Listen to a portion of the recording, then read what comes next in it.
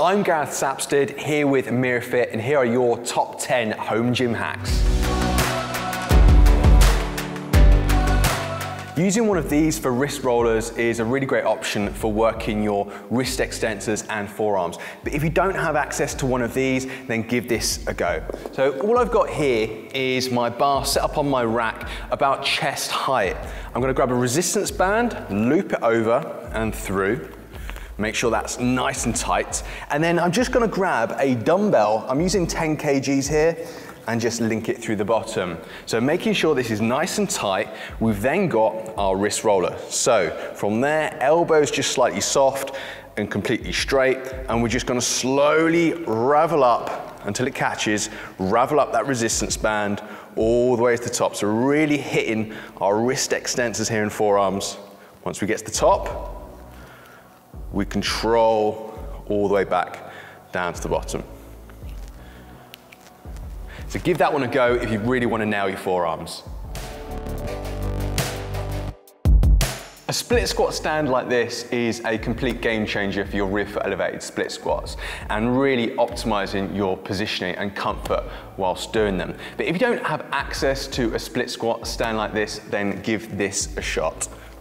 So all I've got here is the bar in my rack set to about the same height as I would do with a split squat stand. So for me, what's most comfortable is kind of about shin height or mid shin height.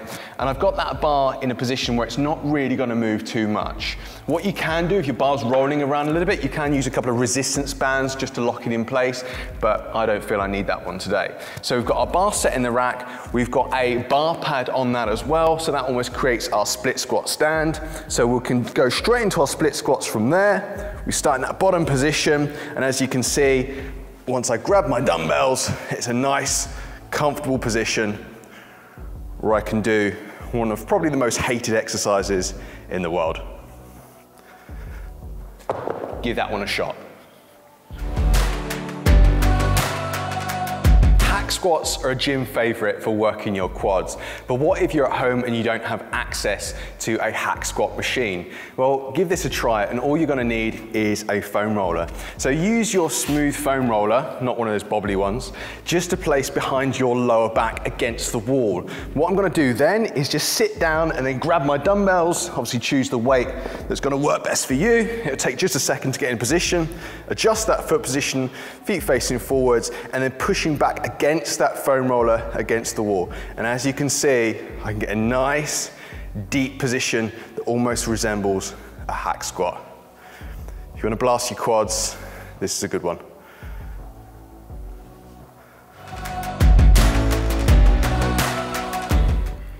This one's a game changer. Quickest way to unload the bar without breaking your back. Small plate, roll it underneath, throw it on, slide off your first one, throw off your second one, stand up,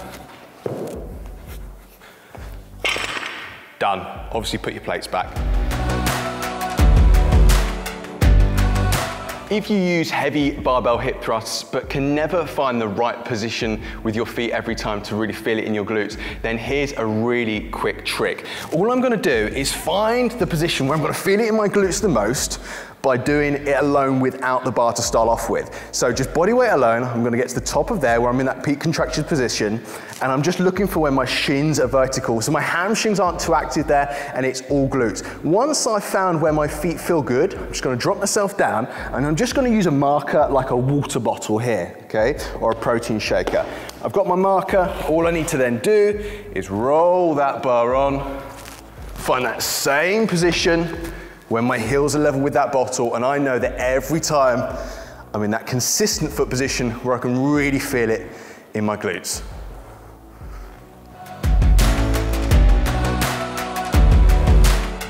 If you don't have a seated row like this one, then give this hack a try.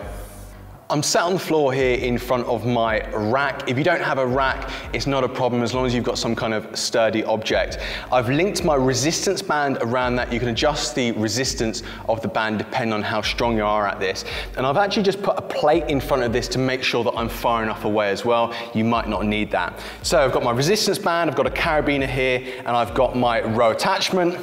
I'm sat in my upright position there, and I can really nail my middle back exactly as though I was doing a cable row, especially in that range right there where I'm touching my chest, because the resistance of that band increases.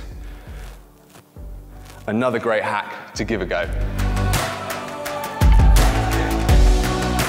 The limited space loaded carry. If you don't have a lot of space in your gym or garage gym, then here's one for you.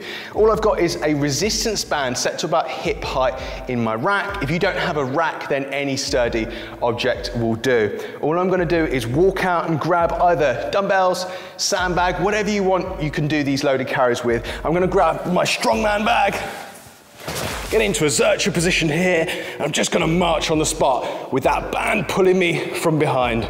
It's a really good exercise to condition you, and it's a real lung burner.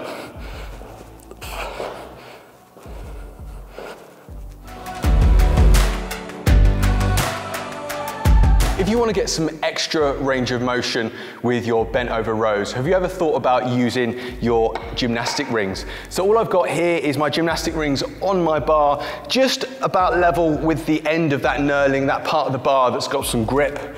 And all I'm going to do there is stand up, get to my set position, hinge my hips back, stick my butt out, and as you can see, as I row, I'm able to really get deep into that range of motion, hitting that peak contraction in my back.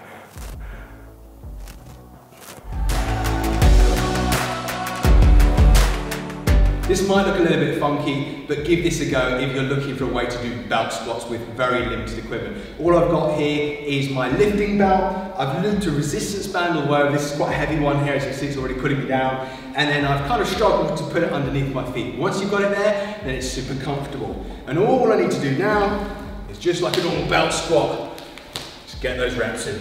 It's a really good exercise, almost more of that metabolic stress, something to finish your workout with.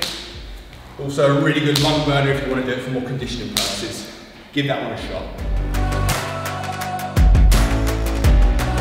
If you want to get into strongman style conditioning but don't have any Atlas stones, then this one's a really good idea. All I've got is my bar set to about armpit height or a little bit lower. You can also adjust it higher if you want the extra challenge. And then on the floor here, I've got a dead ball or a sand ball. You can use a sandbag. It really doesn't matter. And what I'm going to do is just drop myself down, pick up that ball. It's almost like a Zercher position. You can also have it high, throw it over that bar, get underneath, and then repeat.